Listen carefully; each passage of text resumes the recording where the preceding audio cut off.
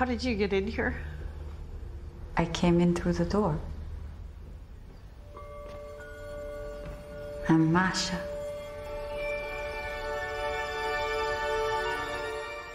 That is a scene from 9 Perfect Strangers, episode 7 of which drops on Amazon Prime tomorrow, and which is based on Liane Moriarty's best-selling novel of the same name. But the great news is she's got a brand new book out, and it's called Apples Never Fall. And Liane joins us now live from her home in Sydney. G'day, Liane. It's great to see you. Lovely to see you too.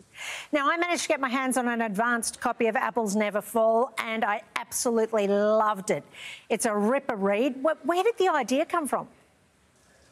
I think the idea, well, there were a few sparks. First of all, my husband gave me some fancy new headphones and I got into podcasts. And like a lot of people, I started listening to true crime podcasts. And sadly, there are multiple cases where a woman goes missing and the husband is the chief suspect in her possible murder, and he is invariably described as a loving father. And that just got me thinking about how would I feel as an adult if my mother went missing and everybody was saying that my father had possibly murdered her.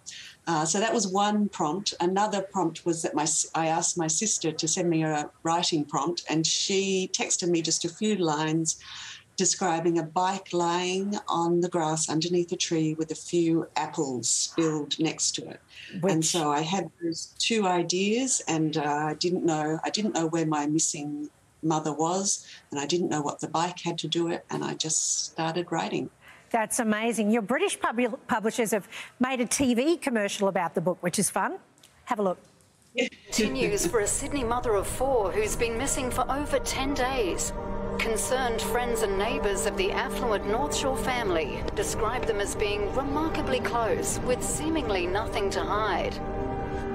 From the acclaimed author of Big Little Lies and 9 Perfect Strangers comes an enthralling new tale of family secrets, deceit and betrayal.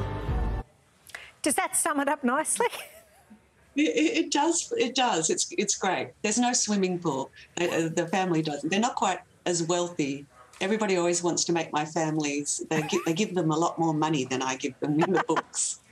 Now, you usually have a new book for us every 2 years. We've had a bit of a longer wait for this one. And you revealed to your fans on Facebook that, in actual fact, you've had a bout with breast cancer. I have. So it was actually after I delivered the manuscript for Apples Never Fall. I was catching up on all my life administration. So I had a routine mammogram at Breast Screen New South Wales. And so I had no symptoms whatsoever. And yes, I was diagnosed with breast cancer. And fortunately, because I was right on time, it was caught early. And so my prognosis was pretty good from the beginning, but it was obviously very scary. We just saw a vision of you ringing the bell, which is a tradition when you finished your radiation therapy. But you mentioned Breast Screen, New South Wales. It's closed at the moment because of COVID. And I know a lot of doctors in the field are particularly concerned that people will miss those appointments, not reschedule them, and that early symptoms will be missed. Yes, and I spoke about it with my oncologist, who said to me the problem is that so many people will then put it off for another whole year.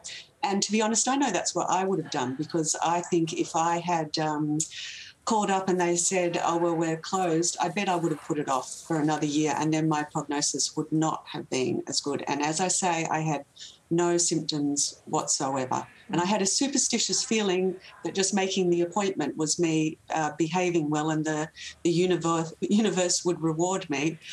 And obviously that makes no sense. So I really hope we can get Breast Screen New South Wales opened up again very soon. It is as essential as Bunnings. Exactly. You said it well. Now, 2 of your books, Big Little Lies and 9 Perfect Strangers, have been made into big-budget Hollywood TV series, both starring and produced by Nicole Kidman. How would you describe your friendship? Oh, she's lovely. She's just lovely and warm, and I feel very lucky to have her as a friend. Look at my face there.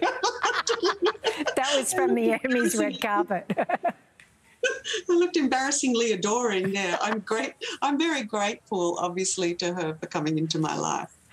Oh, I love it. Now, you would usually be travelling the world right now to promote the book, glamorously flying all over the world because you have fans in so many countries.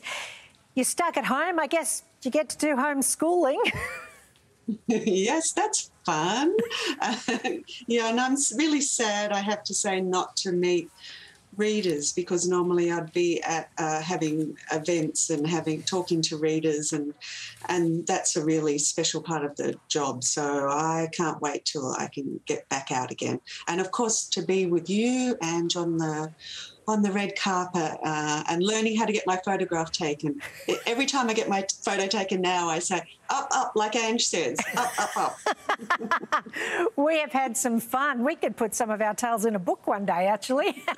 Apples Never Fall. It is a sensational book. It's out now wherever you get great books. Liane Moriarty, lovely to catch up with you as always. Oh, thank you so much. It's been a pleasure.